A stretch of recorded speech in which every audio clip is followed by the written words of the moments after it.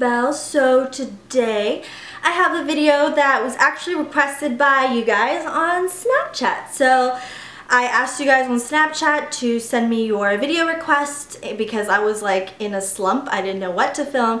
You guys sent me a bunch of requests, so I decided to kind of do like a mix of all those requests. I got a request to do a cat eye with a how to make your lips look bigger kind of thing. And I also got a request to do drugstore makeup tutorial, and I also got a request to do kind of like fresh spring, not too heavy makeup. So I got a lot of other requests, but I think that those kind of tied in together best. If you guys requested something else, I am probably going to do more videos like this soon. If you guys requested not makeup related videos, then I'm going to be doing those soon as well. But this is the makeup tutorial I did. So it is all drugstore products. I use all drugstore cruelty-free products. And I kept the skin very light, so I'm not actually wearing foundation in this look. I'm just wearing concealer. No heavy contour, and I did a very, very bold statement cat eye.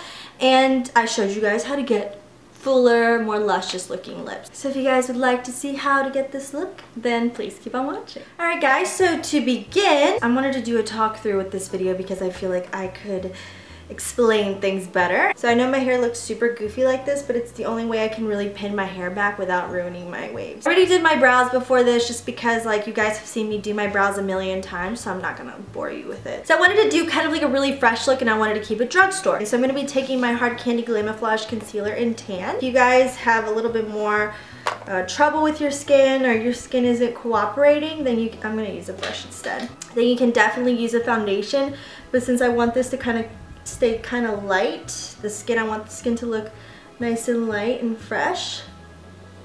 And I'm taking an Everyday Minerals brush here. This is a really small, precise brush that I love to use for concealing.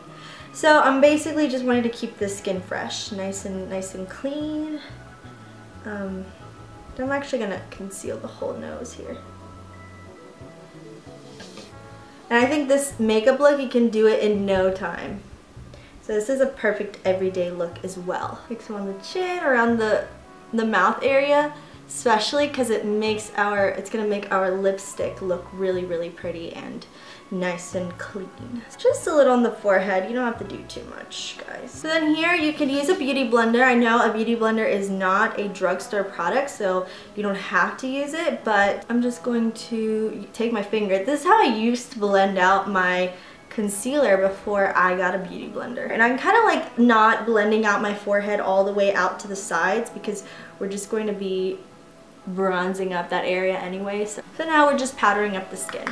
So now that we've done that, we can go ahead and go on with the eyes. I'm going to be taking this e.l.f. palette. Now this palette is actually from Target, so you can get this at Target. I've owned this palette for a long time. This is a newer one because my old one was really, really ratchet. And I love it. The payoff is great for the price, I'm telling you. I'm going to be taking this peachy, shimmery champagne. It's a little shimmer color. On a big fluffy brush, I'm just applying this right over the top.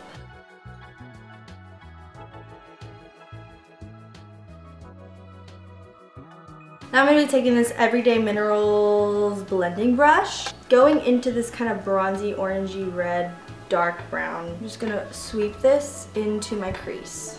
I'm kind of rounding up the crease a bit because we're going to be doing a cat shape. So usually cat shapes tend to elongate your eyes outwards, so if you kind of round out your shadow, it opens up the eyes. Now on to the gel liner. I'm taking, I know the writing came off, this is an e.l.f. gel liner. So I know I normally go out of shot in like almost all my tutorials when I'm doing my gel liner.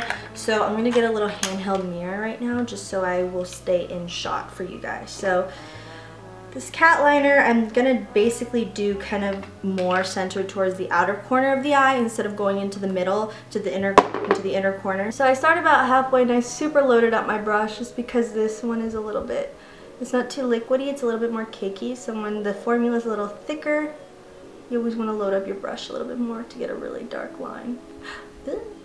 So what I basically do is I line just the top outer half of the eye first, and then I kind of just wing it out where I feel like it should be winged out. So Just wing it out straight like that, and then bring it in.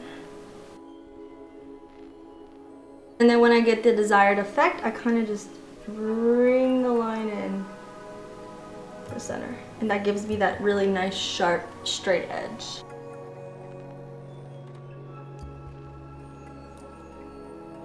I'm going to go ahead and curl my lashes and apply mascara. I'm going to be applying false lashes because I feel like no cat eye is complete without falsies. If you guys know, I do tend to recycle, look at my hair. I do tend to recycle falsies a lot just because I like to save money, and also there's absolutely nothing wrong with re-wearing falsies since they're just like, you can clean them off and just pull off the glue and they're like brand new. So I'm going to be taking these by Ardell. And I forgot what these are, I think these are number 10 blacks, I think. I really like these. They really open up the eyes. Of course, you can cut them in half just so they're on the outer corners to further accentuate the cat eye, but I just like the way they look as is. So you always want to finish them off.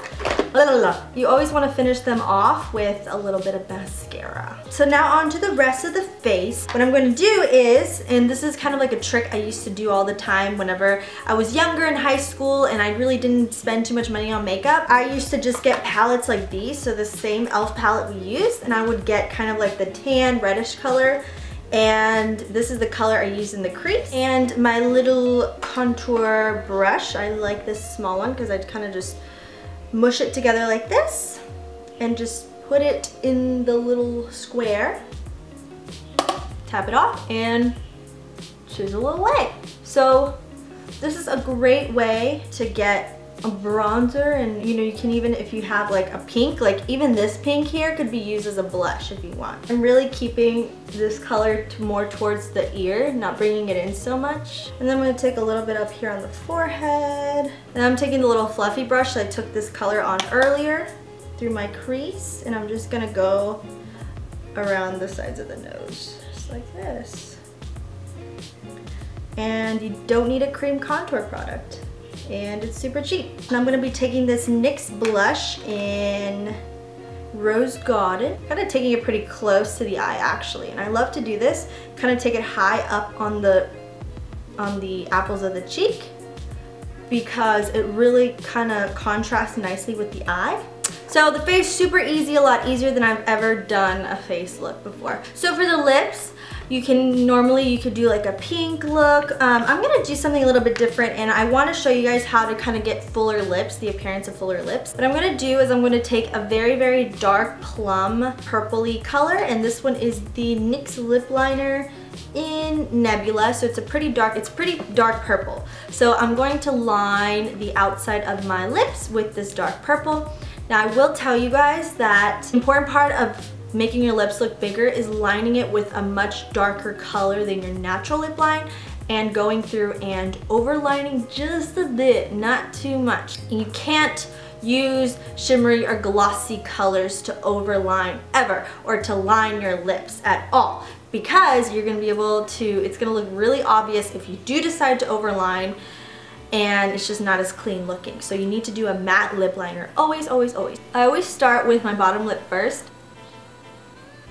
and I really overline the bottom part of this. So after I overline that, I kind of drag the lines in to meet my natural lip line.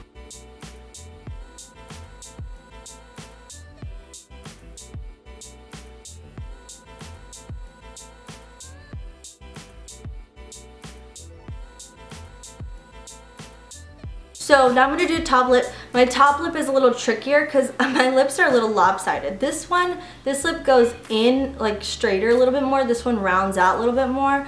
Some of us have that issue, some of you don't, but I have that issue. So I round this lip out more, and this one I just kind of follow the natural line.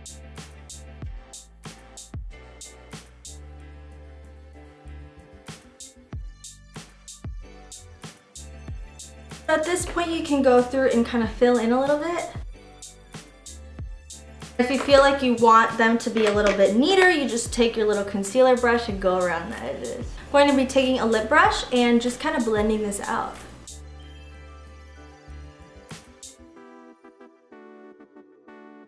So now, instead of taking like a purpley color or a dark color, I'm going to be filling it in with a pink color. So I know it's a little bit different than what I normally do, and it's kind of like not like a common thing to do, but I really like the look of it.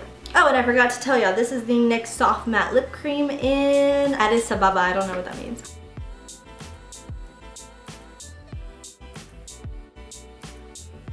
So you can go ahead and take your lip liner a little bit again and just kind of blend these two colors together. So we're done. Alright guys, so this is the final look. Very, very simple. This is probably one of the most simple tutorials I've ever done, and it's honestly so easy to do. Anyone can do it, and it's super affordable as well. So if you guys like the look, please be sure to give me a thumbs up and leave me your comments down below. Thank you to those of you who did send in your requests via Snapchat. Send me all your wonderful snaps, and you guys inspired me to actually do this look. And if you like my video, please don't forget to subscribe so you won't miss any of my future videos. And I will see you guys in my next one. Bye-bye.